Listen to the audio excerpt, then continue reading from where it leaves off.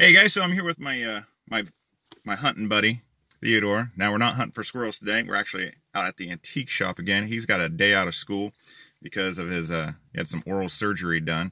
You feeling all right? Yeah. Okay, so we're going to take our time and we're going to hunt for some, hopefully, 1920s, 1930s gear, equipment, or some things that we can use for living history displays out in the wild. You excited? Yeah. All right, so wish us luck, and you're on the journey. Let's take a look. All right, so not too long into it, a lot of these antique stores, they'll have like an outside place where some of like the stuff, they don't care if it gets stolen or it's cheaper stuff, you know, yard sale kind of things. And we found a pretty big camp kettle here. Now, what's interesting about, you know, aluminum ware, if you're trying to find aluminum ware, you want the right gauge. See if I can get this right because of that light in the background. The right gauge of aluminum for the kettle. So this one here is made by Wherever. Now you've probably heard me in my previous videos talk about Wherever, but Wherever was a well-known, well-established early 20th century aluminum manufacturer. And in the early 20th century, aluminum prices went way down because the technology to produce aluminum finally stepped it up. Before that, like, aluminum was pretty expensive. Think of like how much titanium is today. It's a pretty precious metal. Now this has got a wooden handle. So that tells us that it might have been like 1950s, could be before, without looking up at a catalog to see the style and everything. I really don't know off the top of my head. But if you're trying to find something historical that would fit your needs, then this might be something really cool. But take a look at that. It's got a little handle so you can tip it, you can pour it, and it's got a spout. So that's pretty cool. Just saw it, thought I had to share it with y'all. See what else we can find. All right, Theodore, what do you have here? The bellows. What are bellows for? I don't know. You don't know what bellows are for? Nope. Really? Yep. You like blowing into the fire to get it going? No. Get the smoke in your face? No. You like burning up your hat, trying to fan it? No. All right. Well, bellows are used for you know, increasing the fire, and we found this. Now this is not old. This is actually really new, but it's in great shape. It's a good deal, and if you find something like this for your camping outfit, especially like an in-place camping outfit, not like backpacking, then bellows might be something that you might find useful. You know, instead of blowing into it or using your hat or a pan or something to try to fan the flames, bellows are pretty sweet. So there you go. We found this out in the wild. Nice set of bellows for a really cheap price. It's like $9. So, all right, guys, let's move on. What did we find? A stove. A stove? What kind of stove? We're talking like a, you know, Coleman stove, a little gas stove. Wood stove. A wood stove? No. Let's take a look. All right, Theodore. Do you see this? Yeah. How does this work? Can you show us how this works? Right here you can adjust the draft. Nice. And here, this is where you put the wood. Okay. And you would put a pipe here to regulate the smoke. Yeah? That's pretty cool, man. That's pretty cool. A small little wood stove. Now, this would be perfect for a medium-sized tent, huh? Mm-hmm. Might have to get up a few times to fill it back up with some wood. But yeah, this might be pretty nice. I think we'll see if we can snatch this up. It's pretty cool. Oftentimes, you get lucky in an antique store. So what we see right there is a Bridgeport hatchet. Now, if you look at the price, it is overpriced compared to what you find on other sites like eBay and stuff. But over here, look at this. The seller must not realize what they have. If you compare the price of this particular hatchet to the ones on eBay, this one's $45. You're going to spend a lot more. And because that's a very early plumb hatchet, not one from like the 1950s or 60s. So you just got to keep your eyes peeled, and there's treasure to be found. We've got this Graniteware coffee spout. Look at that. doesn't have a lid, but it has a little set with a little pop. See, it's got like a little handle and everything. Now, Graniteware was extremely popular into the early 1900s. Now, this one here is like $15.50, which honestly isn't really that bad of a deal. When you guys go antiquing, a lot of times dealers want to hike the price up. But the nice thing with eBay and some other avenues out there, antiques can be kind of competitive at times. And when you find stuff like this, where most of the people really don't care or really have any use for, that's the beauty of historical camping and early 20th century stuff, because people tend to be focused on like glassware and other high-end priority collectibles. But campware and earlier dishes and stuff that people are afraid of, they don't know anything about, you can get it for a good deal. So there you go, Graniteware, pretty sweet. If you're interested in getting into early camp craft, you probably see these director chairs and you might pass them up because you think of them as more modern or contemporary, maybe like 1950s or later. But honestly, these director chairs were actually a design that was very popular in the early 1900s. And this one here, actually not a bad deal for $35. And what about the ubiquitous picnic basket? So this one here is for $28, not too bad. It's a style that's been around for a while. There was a period of time during the late 1800s and the early 1900s where this type of wickerware was extremely popular. You would see bamboo and other various types of plants where they were using thicker material to show off. So this would pass if you're thinking about getting into an early 1900s civilian picnic impression. So having kerosene lanterns and barn lanterns, that's not uncommon to find. But every once in a while you get to find a really cool piece that shows off some interesting characteristics of the time period, especially the technology of the time period. One of the things I ran across was this Dietz lantern. Now, at first glance, this doesn't seem like it's impressive at all, right? But we can take a look at some of the really cool features of the time period when you had that transition between electricity and gas-powered items. So in the early 1900s, they started experimenting with the fisheye lenses, and those fisheye lenses made it possible to take light and make it go farther and spread out. So having that type of technology with a candle or even with a kerosene lantern went a long way of making the technology last just a little bit longer. So if we take a look at this, so here you can see the lens right inside of there, and I kind of wonder, I'm not an expert on lanterns, but I kind of wonder if this piece here that rests on the lantern, because it just lifts, there's no lever or anything, but if you see that, if this part is just a carryover from another model of a lantern, because it has no real purpose as it is, because it's resting directly on the font itself that you can see there. So this is really, really cool, and one of the things I love about this is if you were to turn this around, you would think that this is a reflector, but it's not. It's actually just to keep the light away from your face so you can actually see ahead of you. It doesn't blind you as it's flashing back at you.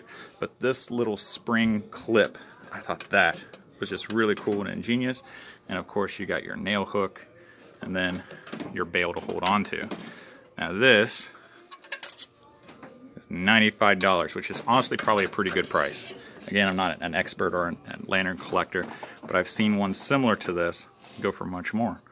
But that is pretty cool. You don't get to see those prism lanterns very often. And of course, antique malls are a great place to find tons of primary sources. Like, look at this. This is just a great photo of a soldier with some awesome detail. You get an idea of how they wore the uniform, different significations, and of course, just even the hairstyle. Look at that. Look at that. You get an idea of what the hairstyles were. This is fantastic. Love it, love it, love it. Normally, when I go antiquing, I don't have very much luck finding camp equipment, especially affordable camp equipment. Sometimes people think their old camp equipment is worth a strong mint when it's just like 10 years old and they want to sell it for brand new prices. Today, my boy and I we've actually had a really good day of finding pretty cool antique camping equipment. There's this whole pile right here we just stumbled upon, right? And it's got, you know, some of the old style aluminum cups that you would find in like the 1940s, 1950s camp kits and stuff. And of course you got your more modern black graniteware cup, and you got some aluminum bowls and an old, let's see if I can get this, an old Scout utensil kit. But what really caught my eye, because I got so many of these daggone cups, you know, I really don't need another one. But what caught my eye was this. Now this isn't like from the 1920s or anything, this is probably like 1960s or 70s or something. But this is a remake of the famous Sierra cup. Now the Sierra cup, if you didn't know, was given as a gift to the Sierra Club members in the early 1900s. And what was unique about it was this little handle. Now if you have a belt, you slip this in to your belt and wear the bullseye towards your leg or something, or towards your back end. That way you always have your cup on you as you go on hiking. And this whole set is $10. Look at that. $10. That is a pretty sweet deal. So I'm going to go ahead and grab all this, and if nothing else, I have a bunch of extra camp equipment to give my scouts or someone else. So keep dealing, everybody. Well guys, my boy and I, we just got done wrapping up our awesome antiquing trip, and we got some cool finds. So ready to show them? Yep. What we got? All right. So what we have here, we got a Kelty bag that we bought for like 24 bucks, probably from like the 70s or 90s or something, right? But it's in really good unused shape, and with my boy getting older and Boy Scouts doing more hiking and stuff, you know, can't pass that up, you know. And what do we have here, Theodore?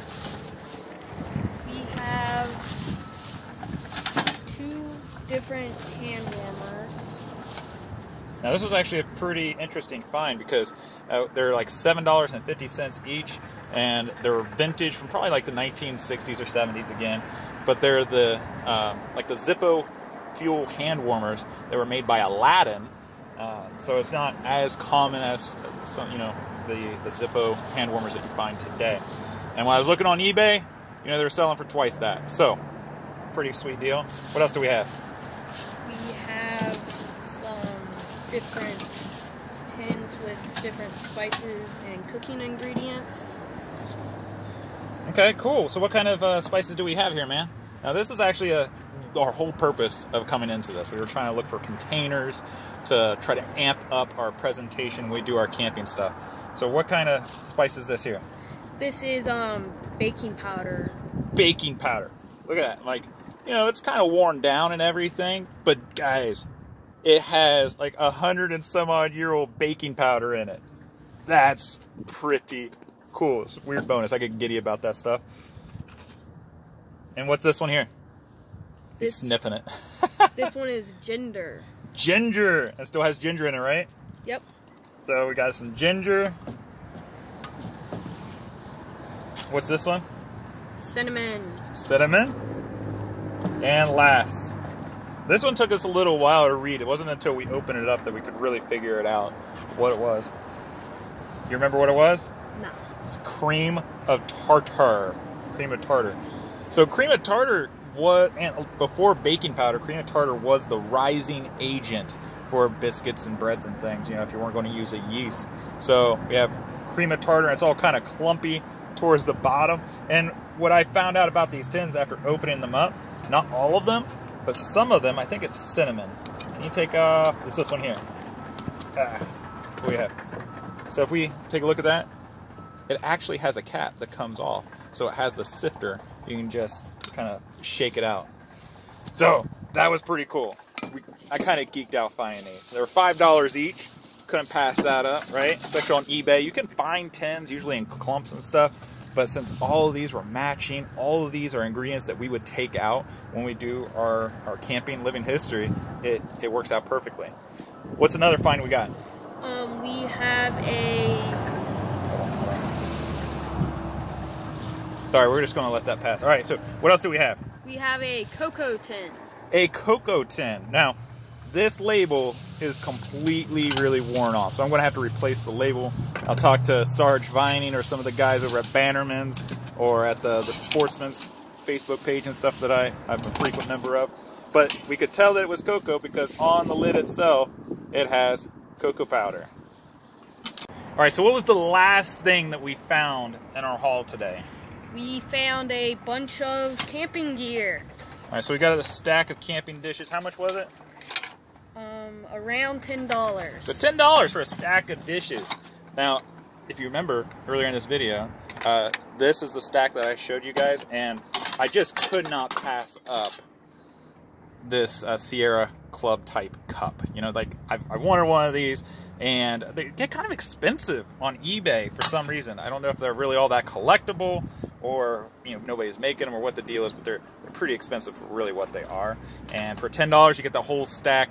I can take this to my scouts and they'll have some extra dishes, or maybe I'll take it to one of my living history events and invite someone to come eat with us, you know. So having this was a pretty cool investment. Of course, you got these old school, you know, aluminum cups that you would find in scout kits.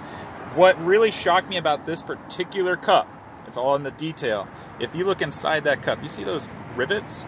That's unusual to find in this type of cup. So I am thinking this is kind of older. It's made by Wherever, so it's got the Wherever cup, but even my Scout Wherever cups that were like this didn't have those really large rivets. So I'm thinking this is probably pretty early. And then you got, you know, your contemporary one. This is like 1960s, really flimsy, crappy aluminum. Nothing like the old school aluminum that I prefer to use. So this is probably like made in Japan in the 60s or 70s, maybe even the 90s. But that this Wherever cup, the different bowls that we have, which honestly, I didn't even check to see if any of these bowls are Wherever. No, they're all probably like 70s Japanese aluminum. But those two cups, definitely worth the $10 by itself. We also got this little mixed bag of cutlery. They don't match, you know, but, you know, whatever. That's a pretty cool haul, huh? Yep. All right, now, my boy here, whenever I go to a antique mall, all my children give me a groan. Because I honestly really like to go antiquing. It's a treasure hunt for me. I love doing it. Even just seeing the stuff. Even if I don't buy anything, you know, just being in a museum that you can go in and touch, I get excited and geeked out about. And I nerd out finding stuff like old containers with original stuff in it. It's weird, but that's what I like. And my boy here, he actually had fun with me today. I think it's the first time I've ever taken him antiquing, and he said he had fun. So, welcome to the dark side, son. All right, guys, we'll catch you later. I hope you enjoyed the video and give you some ideas. Keep a sharp eye out on your guys' antique shops, you know, and you know, if you ever want to shoot it by me, or I go on Bannerman's, go on the early 20th century group or the Amalgamated group. I actually went on there and asked the guys several questions while I was in this antique store, because we all can't be knowledgeable about everything. You know, everybody kind of has their own interests and specialties. And in this hobby, there's so many people that's willing to go out of their way and help you out to make a wise purchase and have fun doing it. All right? So we'll catch you later. Give a kiss and hug to your loved ones. We'll catch you later. Take care. Bye.